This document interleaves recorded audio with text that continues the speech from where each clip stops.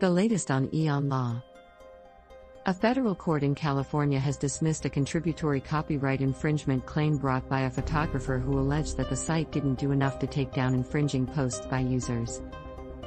According to the plaintiff, Pinterest does not have in place a system of screening the pins for copyright notices or other indicia of copyright ownership associated with the pinned images. The plaintiff alleged that Pinterest deliberately removes indicia of copyright ownership to render its paid advertisement more effective and to actively thwart the efforts of copyright owners, like plaintiff, to police the misuse of their works on and through Pinterest's website and app. The court noted that to establish a claim for contributory copyright infringement, a plaintiff must establish that there has been a direct infringement by third parties, in this case, the Pinterest users. The plaintiff alleged both material contribution and inducement.